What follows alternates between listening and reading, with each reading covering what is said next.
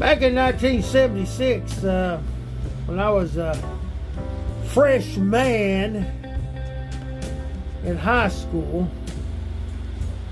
Lionel came out with this New York Central Empire State Express.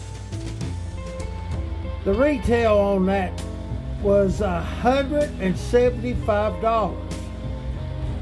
I think that's right, or was it $225? Anyhow, it was a big 027 464 with the Magna traction, the mighty sound of steam, and 5 cars. A box car,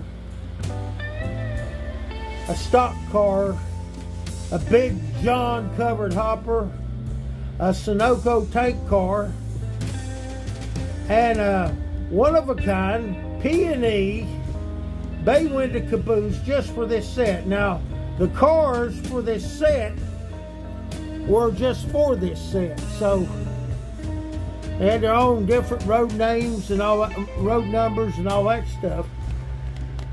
So anyway, it came without track and transformer. So this was for the hobbyist. A lot of adults ended up with these. That is, if there was any adults in the building or in the room. But anyhow, this, generally people kept these trains. They didn't fall into the hands of the kids, so they didn't get roughed up too bad. So I pretty much forgot about this thing as I grew older until I met up with Robert Burns, the direct descendant of the poet Robert Burns,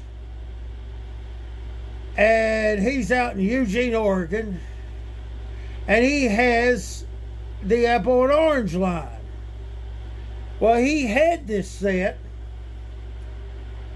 and in the box, just like you see it,